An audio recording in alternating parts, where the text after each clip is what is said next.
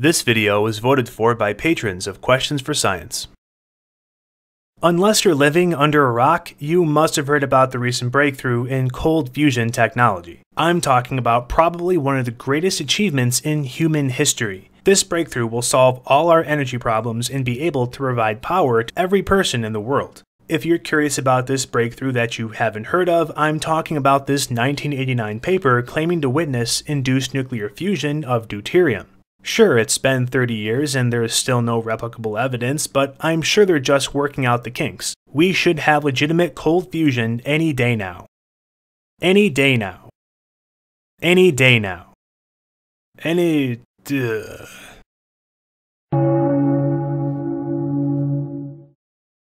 Any day now. Oh, and, brains. Before debunking cold fusion, we first have to understand what nuclear fusion is. Fusion is when two nuclei, under the right conditions, fuse together, causing an immense release of energy. If you can create fusion, you can use the heat from the reaction to convert water into steam to then turn a generator, which sends electricity to homes. And voila, power.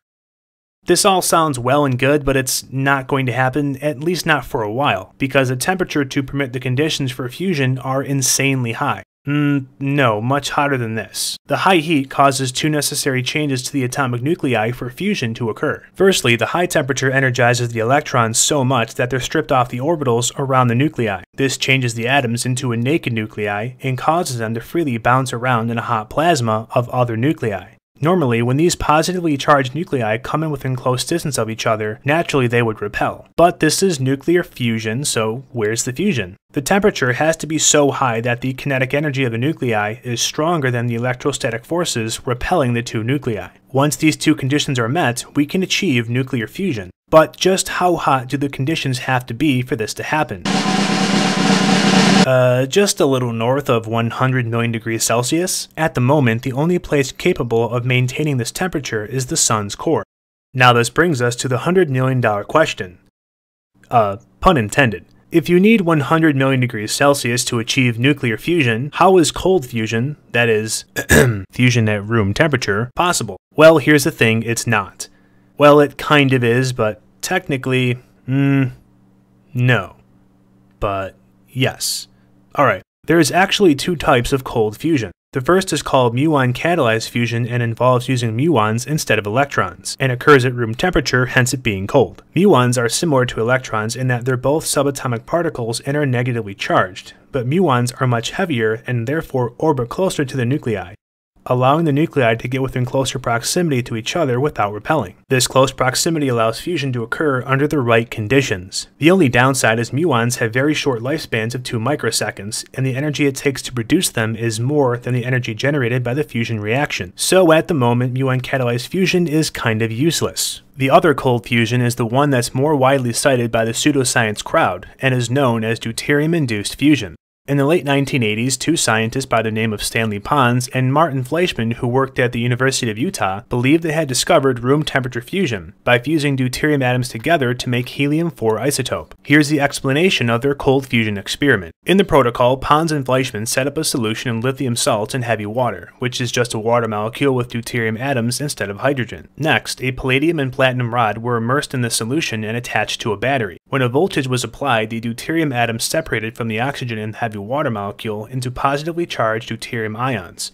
These positive deuterium ions navigated to the negatively charged palladium strip. Upon reaching the palladium, the ions gain an electron and are either converted into diatomic deuterium or a single deuterium atom. The diatomic deuterium floats out of the solution as a gas, while the deuterium atoms, being so small, are able to migrate into the palladium lattice. Why atomic deuterium is migrating into a palladium structure is beyond me, and makes no sense, but then again so does cold fusion, so whatever. As the voltage is further increased, more deuterium atoms migrate deeper into the palladium lattice. Eventually, so many deuterium atoms enter that it begins to expand and contract. This expansion and contraction causes the deuterium atoms to move back and forth in a uniform motion. Then by some unknown mechanism, the deuterium atoms decide to fuse together, forming a helium-4 isotope, giving off excessive amount of heat, which in theory, if were to be scaled up, could power blah blah blah, you get the picture. Okay, I got some questions. Firstly, how did they manage to bring the atoms close to each other without using naked nuclei or muons? How were the deuterium atoms able to overcome the electrostatic forces that repel all atoms? Well, that didn't matter, because the University of Utah got wind of these results and set up a press conference ASAP in order to set a precedent to patent the new technology. Well, in the world of scientific research, jumping to a press conference after you've obtained your initial results without doing exhaustive replication first is sorta, especially when that discovery is held in regard by the community as being highly impossible. This led to a whirlwind of negative press from the scientific community, who started calling the discovery cold fusion as a backhanded remark. It got much worse when other researchers attempted to replicate the experiment, including Fleischmann and Pons. As Michael J. Schaefer puts it, a senior scientist at a major fusion research lab who is familiar with the story of cold fusion stated, there was an immediate rush to reproduce the Pons and Fleischmann experiments. A few experimenters reported success, many others failure. Even those who reported success had difficulty reproducing their results. Furthermore, no one was seeing the expected fusion products. That last line, no one was seeing the expected fusion products, was the final nail in the coffin for cold fusion. In theory, fusion of deuterium nuclei would yield a helium-4 isotope and gamma radiation. Though helium-4 was measured in extremely small quantities, its presence was attributed to the scarce helium found in the atmosphere. But more importantly, the real necessary fusion product that needed to be present was gamma radiation. If it could be measured, then the argument illustrated by the School of Athens painting would be that the helium present wasn't from the atmosphere, i.e. Plato's hand, but instead came from legit fusion, according to Aristotle. Unfortunately, no gamma radiation was ever detected, indicating fusion never took place. Pons and Fleischmann continued to attempt to reproduce their results, but ultimately failed.